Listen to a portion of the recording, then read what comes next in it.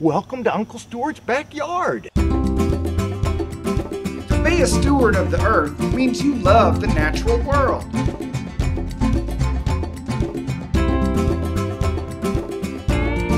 There's only one earth, and it's our home, so we need to take care of it.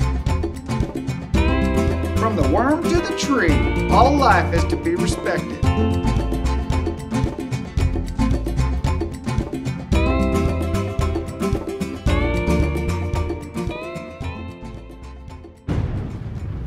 Hey, Steward. I was hoping to play outside today, but it's cold and rainy. That gives me an idea. Let's go inside to my workspace.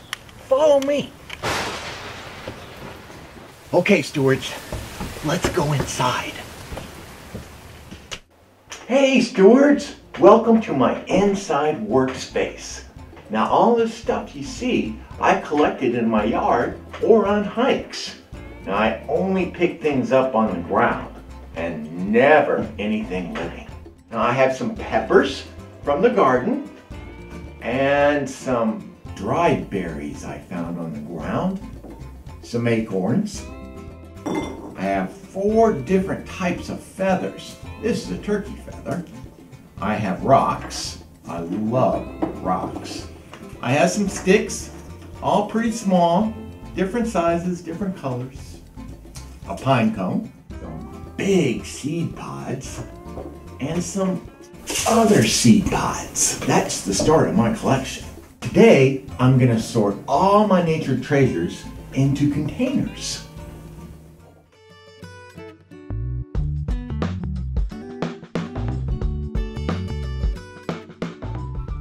Julia Hill Butterfly became concerned about the redwood trees in California when she learned that a large number of these ancient trees were to be cut down.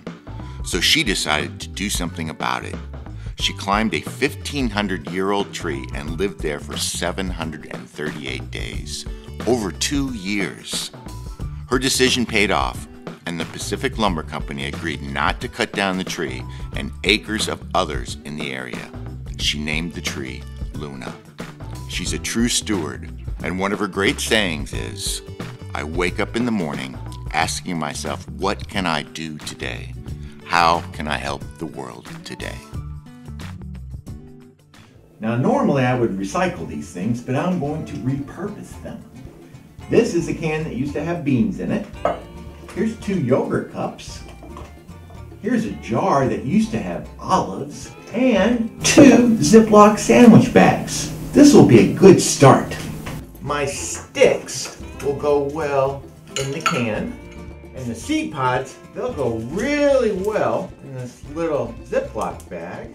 My dried berries, I can kind of just put in here. My seed pods and acorns in the jar. And I'll put my rocks into a yogurt container. These small feathers I can put in my other Ziploc baggie.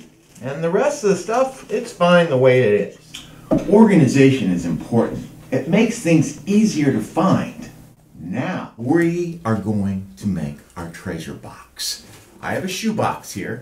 It's got a great lid on it and plenty of space inside for all the things that we collect from nature. But first, we need to paint our box. I have some green paint because green is my favorite color. And I have a brush. And I have a thing of water so I can rinse my brush out. And I have my box. Now I put everything on top of another box so I don't get the table dirty. Here we go.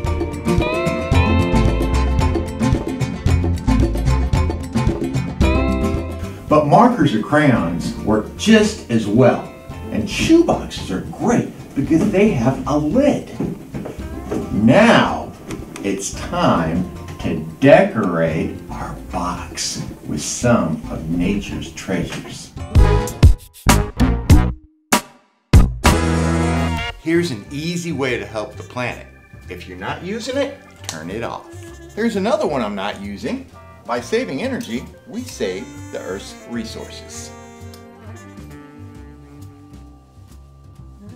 Saving energy is a steward's responsibility. The less we use, the less the earth is used. Now it's up to you what you want your box to look like. Let's see what I come up with. I'm going to start placing my pieces of nature on the lid to see how they look.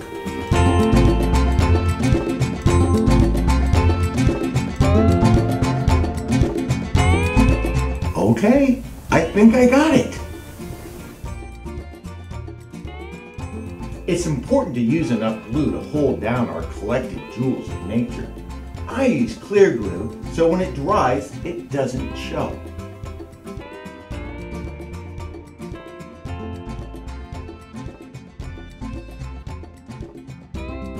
Now this will take a while to dry, so maybe it's time to take a nap.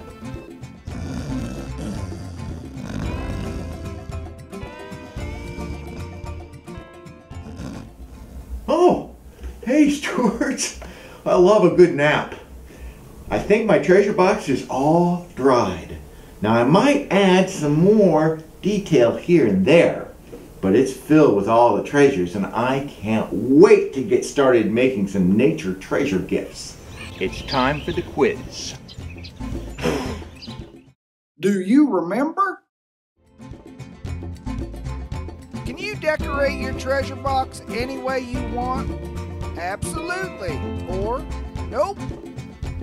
Well, absolutely. You can decorate it any way you want. Which glue should you use for your treasure box? Clear glue or white glue? Use clear glue. How long did Julia Hill Butterfly live in a tree? For 20 days or for 738 days? Well, 738 days. That's over 2 years. Great job! It's time for the creed. As a steward, I vow to respect all life, from the top of Mount Everest to the bottom of the ocean.